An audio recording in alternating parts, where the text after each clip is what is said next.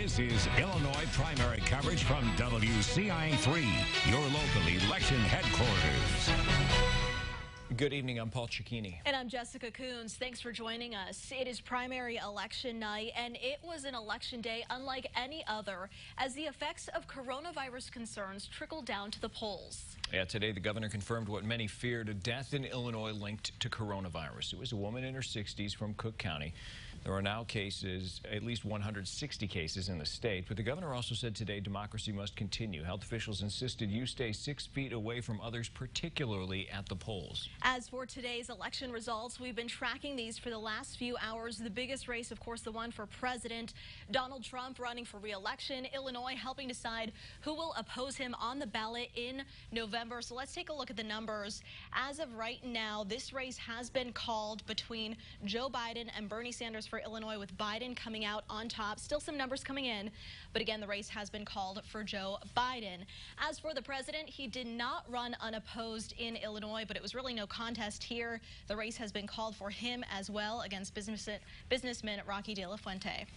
In the race for U.S. Senate, Dick Durbin did not have an opponent in the primary. He will, of course, have a Republican opponent come November. Taking a look with 76% of the precincts reporting, Mark Curran with a commanding lead over his other Republican challengers. To the U.S. House of Representatives, Republican Rodney Davis was unopposed in the primary. As for the 13th congressional district race for the Democrats, let's take a look at what we've got so far. 60% of precincts reporting, and Betsy Dirksen-Londrigan with a commanding lead over Stephanie Smith, 78% to 22%. If that continues, it looks like Betsy Dirksen-Londrigan will get to run against Rodney Davis again in the general election, as she did just a few years ago. The 15th congressional district is up for grabs, as Republican John Shimkus said last year he would not seek re-election. It is a deep red district that has gotten plenty of national attention. What we do know right now is that Mary Miller has won the GOP primary. Earlier this evening, Vermilion County Treasurer Darren Duncan called her to concede. Let's check in now on the Democratic side and who will be opposite her on the ballot. And taking a look with 71% of precincts reporting, this race really hasn't gotten any closer as these results continue to trickle in. Erica Weaver has pretty much held on to that lead all night, collecting now 51% of the vote. So let's check in now with our Capitol Bureau Chief Mark Maxwell. He is live at the Miller Family Watch Party at their church tonight in Oakland. So Mark, what has the scene been like there tonight? I know it's quite subdued than what they had planned certainly a few weeks back. Paul, it really is. Good evening from Oakland. Mary Miller watched the results come in with some close friends and mostly family. She does have a big family downstairs in a basement in their hometown church here in Oakland. Not quite the party they planned, as you mentioned. Those bigger plans scuttled for now due to the coronavirus. But she did mention, we just got a chance to speak with her just a moment ago. Her big win, it comes after those big household Republican names like Congressman Jim Jordan and Senator Ted Cruz endorsed her. She also won the support of the Farm Bureau not long after that. I asked her, what did it mean to have those big household names, those big heavy hitters backing you in this big Republican district? I hold the same values they have, and I support the same agendas that they're promoting. So that's why they supported me. And then after they endorsed me, I started getting, support from around the country, and that really helped. She also said she firmly embraces and supports President Trump. That's the strategy from here to November. Continue to support President Trump in a district that voted for him 71% in 2016. The most Republican district in the entire state as well. She actually said she's not quite sure yet if or how she might go about joining the House Freedom Caucus, that group of far-right conservatives in Congress, should she arrive there. If she does, she'd be the first Illinois member of Congress to do so. She also still said they do hope to hold that election night party just at a later date. So all of her supporters from around this big district with 33 counties in all can come and support her as she continues to rally and campaign all the way through to the general election in November. Paul? All right, Mark Maxwell in Oakland tonight. Mark, thanks. Well, let's move now to the 16th District of the State House, which includes a portion of Iroquois County. That's where Democrat Yleh is now running for a full term. He was appointed to the seat in January following the resignation of Yleh. As of tonight, the incumbent is behind 88% of precincts reporting. And Denise Wang-Stoneback with the lead here, 44% of the vote. Several years ago, she founded a nonprofit to prevent gun violence, and she is ahead in the votes tonight. We'll keep an eye on this race as those numbers continue to come in. As for the 95th District State Representative seat, Avery Bourne looking to be reelected. She was the youngest member to be sworn into the General Assembly after the last election. More than half of precincts reporting here, and Avery Bourne with a strong lead, 86% to Lawrence Oliver's 14%. And the winner of this race will face Democrat Chase Wilhelm in the fall. Let's move to the 109th District, where new faces are running on both sides of the aisle. Only 47% of precincts reporting, but Adam Niemerg is in a clear lead there with 64% of the vote so far. The winner there will take on John Spencer in the general election.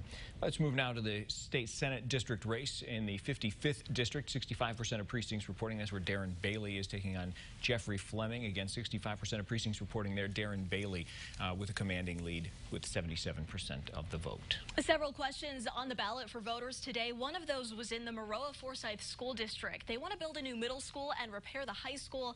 The district looking to issue bonds for $33 million to pay for those costs. Right now, we have more than half of precincts reporting and 64% of voters saying yes so far to that new middle school, to those high school repairs.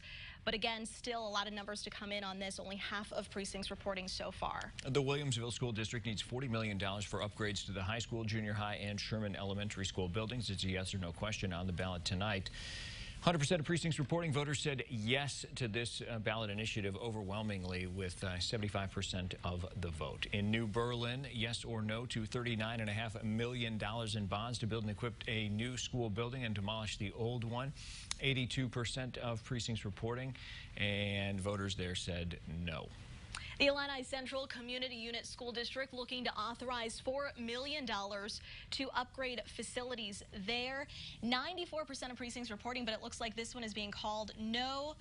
Voters turning that down. 57% of voters saying no to those $4 million in bonds. In Leroy, they're looking to build a new elementary school auditorium, plus upgrade some other buildings in the district, looking to issue bonds over $8.3 million. Almost all of precincts reporting, and at this point, voters saying yes, but as you can see there, 90 votes to 67 votes, so this could come down to a few votes there, looking to issue $8.3 million in bonds in Leroy.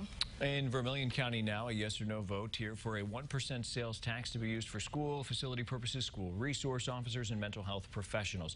100% of precincts reporting a very close vote here. 51% of voters said no. 49% of voters said yes.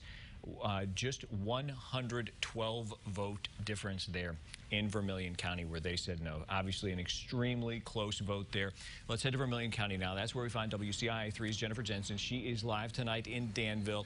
Obviously voters said no to this tax initiative. And Jennifer, you've been saying all night now that you heard some mixed opinions. Obviously this was a very close decision here.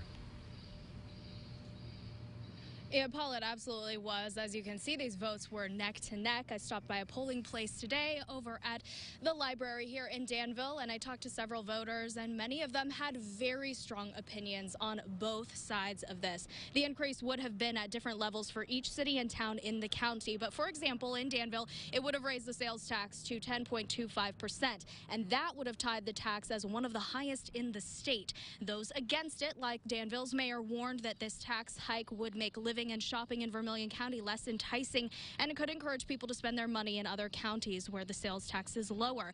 The money from this sales tax increase would have gone to school districts across the county. Several districts says they would have used that money to pay for infrastructure improvements and use it to better student education overall. Now, since the votes at the polls were so close, we do have to consider that the final results will also include write-ins as well as late arrival mail-in ballots and provisional ballots as well. The Vermilion County Clerk's website says those certified results will be available after March 31st. So we'll have to wait to see what happens with that, especially since this vote was so close. Live in Danville, I'm Jennifer Jensen, WCIA 3, your local news leader.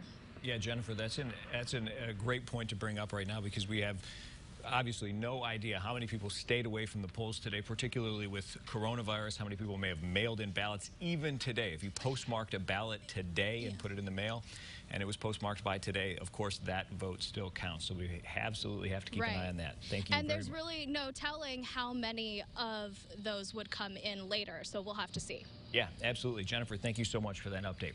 Now, of course, we have results from more races ahead on this primary and St. Patrick's Day. We will be right back.